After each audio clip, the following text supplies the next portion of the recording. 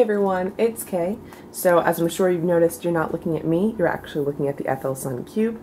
Got a lot of requests from you guys to do an overall walkthrough of the printer as well as talk over some first prints and show you guys the homing, which is great. So we'll go over all of that today.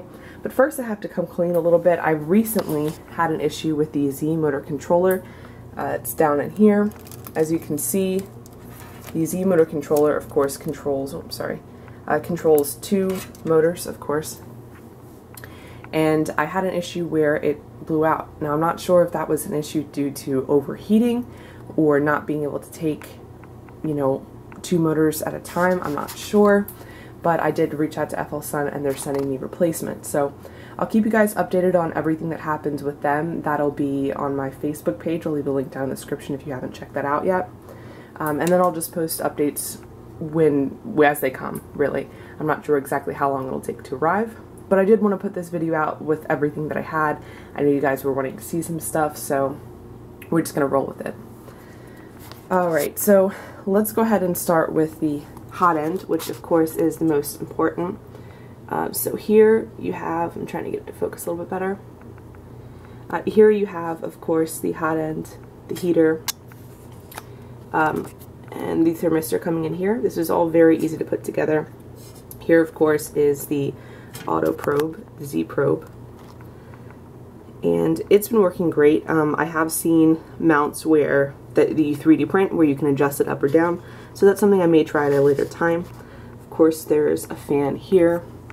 Right here to the side, you have your X end stop, and the X motor is mounted right here. There's a belt going between. I also saw upgrades that you could print for belt tensioners, something I might look into. This is just as tight as I could get them, but they seem to be functioning fine as loose as they are. And here, right in the back is the Y motor. And then, of course, down here you have two Z motors and two screw rods. I've heard that some Cartesians, remember this is my first, some Cartesians only have one screw rod. I would think that that would lead to an unlevel bed, but this is working great with the two of them. The bed is mounted on these rods here, and then underneath, we get to focus, underneath you have screws that have springs attached to them to help with leveling the bed. I have to say, honestly, the fact that you can adjust, there's a little, you know, a washer nut down there where you can, I'm sorry, you can't see it. There, on the other side, you can see it, where you can adjust the bed up or down, and you can do that on each four corners. So leveling this bed has to be the easiest. Definitely, you have to keep in mind that you have a screw in each. I can't remember, I think I had like 230 millimeters between screws, so that's actually the print volume. I probably will be getting an additional surface for it at some point. Just keep in mind you can't use glass. I did see someone using a mirror because that reflects the beam for the sensor. If you were using the manual calibration, you should be able to use glass fine, but I'm not, so I won't get glass. Let's see here. The bed does scratch up, so it doesn't really affect print volume, or I'm sorry, print quality. If you put your hand over it, you know, you can't feel them, but you can see them, so it's an aesthetic thing. So far, I've just been printing right onto the bed using glue. I did use tape as well, but I like the smoother finish that I get with, you know, printing with glue, so that's been fine. Let's see here. Up here is the LCD screen. The LCD screen, the power supply, the board, and the filament support, which is right back here. All of those are adjustable, so you can put them where you want them. If you don't want them on the printer at all, that's fine, but it does come with mounts for everything, which I think is great. The power supply is right back here. What else? What else is there? There's the end stops. So this would be the manual Z end stop. I just have it mounted, even though I'm not using it. It's not plugged in, but just in case I do, you know, want to use it or something, I didn't want to lose it or anything like that. Over here is the Y end stop, and those are pretty adjustable too. So if you needed to move them up or down, of course you can. The overall build is pretty good. My only issue is back here with the extruder. There you can kind of see it's in the back here. So I don't really like the whole gear design. I mean, I'm sure you can see it's a PTFE tube, it's about an extruder, but the design they have with the gear and working the filament back in there, let me see if I can get it. Yeah, there you go. So just the overall design makes it kind of hard to load filament in. It's not undoable, but in the past I've tried to do multicolor prints with a lot of success just by clipping off the end of one filament and feeding in the other. I don't think I could do this with this one. I think that it would take me too long to angle it in there right. There's too many ways to angle it in the wrong way. So I don't really think that that's really a possibility.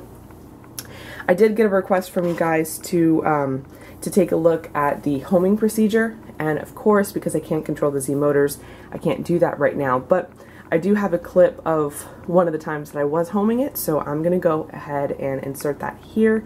I do want you to be able to see it, so enjoy.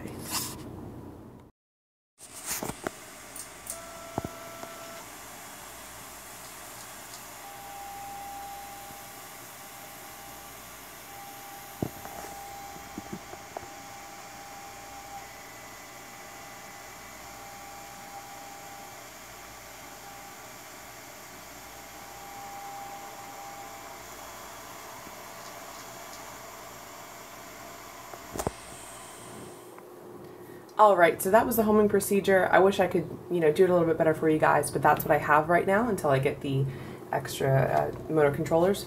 I did want to talk over, though, the print quality for the prints that I had. I wish I could print some more for you guys, but right now this is where we're at. This was the very first print that I had ever done. It is just a calibration cube. As you can see at the bottom, it has a little bit of elephant foot. And essentially, that's just because the Z offset was set, so it was too close to the bed using the auto probe. When I went in and adjusted the Z offset, that definitely helped. But essentially, it was too close to the bed, and it squished that plastic out into this nice little elephant foot we've got going on there. But the rest of it is pretty clean. I was really happy to see that it was printing well other than that. Next, I wanted to show you guys, this was a failed print, but as I was still trying to get the bed to level and get everything right, I just wanted to show you guys essentially what that looks like. So, I don't know if you can see, but this side here is actually transparent. It was so close to the bed that it wasn't able to actually get any plastic on until like the third layer, while as this side is perfect. So you can even see in the patterns down here, I was printing once again on glue. Parts of it are printing perfectly, parts of it are not, and then some of it, it's not even extruding at all because it's too close to the bed. So this is back before I got everything adjusted, and of course, the print failed. So I stopped it, but I wanted to show you guys kind of what that looks like. When you take a print off and you can see that there's a line going down through it, then you know that one side is higher than the other, and you should be able to tell what side too. So that's a failed print. This was printed in Inland Gray, PLA.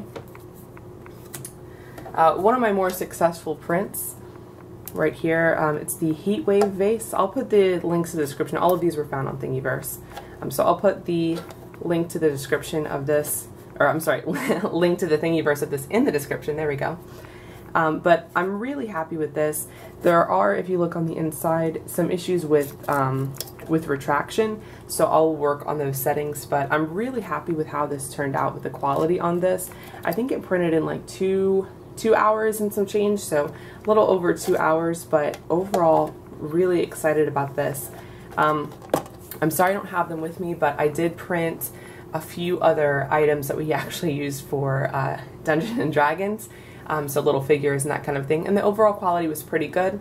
It looks like it did have some issues with bridging for swords and that kind of a thing, but that could also be related back to the model, so I'm not going to judge it too hardly on that. I will have to test the bridging at some point just for curiosity's sake. So that about wraps it up. I thank you guys so much for watching. You guys have been getting involved. If you have any requests, please let me know. Even though I'm not able to work with the FLSUN Cube, I still have other projects that are going to be coming out while we're waiting. So that's pretty much everything. So I thank you guys so much for watching, and I'll see you with the next project.